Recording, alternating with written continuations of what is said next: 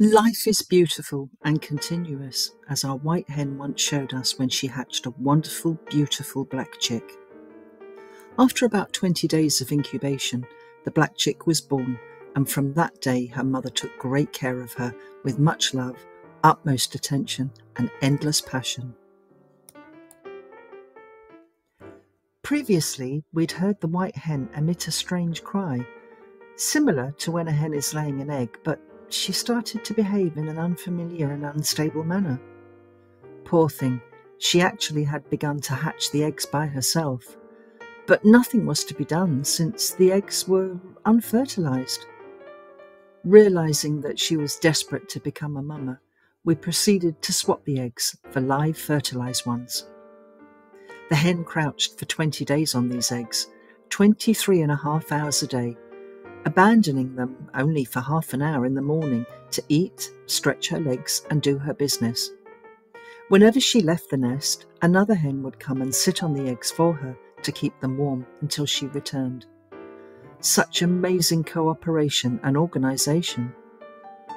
We didn't hold out much hope, since the fertilised eggs had been frozen and had come from another European country. Obviously, if the eggs did hatch, they would be a different breed from the rest of the chickens. Miracles happen every day, as was proven when one of the eggs hatched. A white hen birthing a black chick from a different country and a totally different breed. Animals certainly can show us humans many things about life. Black Chick grew up fast and in chicken years soon became a teenager. One day we found a very small egg in the nesting boxes, which was too tiny to have been laid by the other hens, proving that Black Chick was indeed a chick and not a male.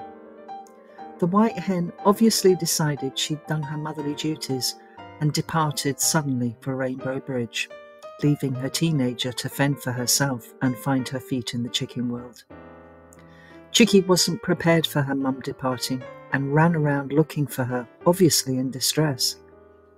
That night, we placed the departed hen in the coop and decided to check them to see if this had helped Chickie to settle. Instead of being on their perches, all the hens, including Chickie, were on the floor, sitting around the body. They were quiet, and as we watched, we felt we were witnessing an incredible special ceremony to say goodbye to a departed family member. In the morning, we removed White Hen from the coop and buried her. The whole hen family were quiet for a little while, but life goes on, as they soon showed us. Chickie became a great egg producer and a valuable member of the whole family. She grew up fast and proved her mum proud. Life in the chicken world became beautiful once more. Animals can teach us so much about how we should live our lives, with respect and cooperation, in peace, all getting along no matter what colour or what race. They do it every day. All we need to do is watch, listen, learn, and follow.